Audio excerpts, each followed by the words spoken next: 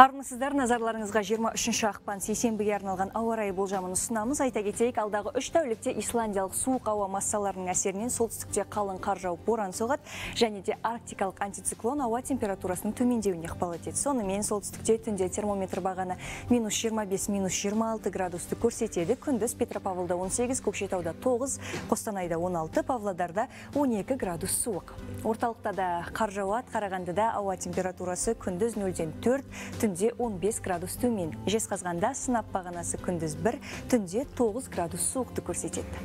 Шығыста көшпелі бұлт шығады, Семейде күндіз 8, түнде 19 градус суық. Өскеменде термометр бағаны күндіз -3, түнде -15 градусты көрсетеді. Батыста күн құбылмалы, Оралда күн ала бұлтты, күндіз 22, түнде 26 градус суық.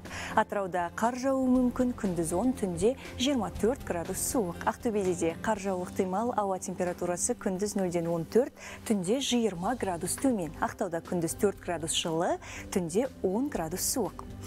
Оңтүстіктің басым бөлігінде қар аралас жаңбыр жауады. Талдықорғанда термометр бағаны күндіз 9 градус жылыны көрсетеді, түнде 5 градус суық. Қызылордада күндіз 5 градус жылы, түнде 9 градус суық. Түркістанда ауа температурасы күндіз 0-ден 8 градус жоғары, түнде 4 градус төмен. Таразда күндіз 9 градус жылы, түнде 2 градус суық. Республикалық маңызы бар қалаларға келетін болсақ, Шымкентте қар аралас жаңбыр жауады, күндіз 8 градус жылы, түнде 1 градус суық. Алматыда жауын-шашынсыз көшпелі бұлт шығады, сынап бағанасы күндіз +6, түнде -1 градусты көрсетеді. Нұр-Сұлтанда қар жауады, күндіз 3, түнде 20 градус суық. Назар аударып тыңдағандарыңызға рахмет. Ұлттық арна қосулы болсын.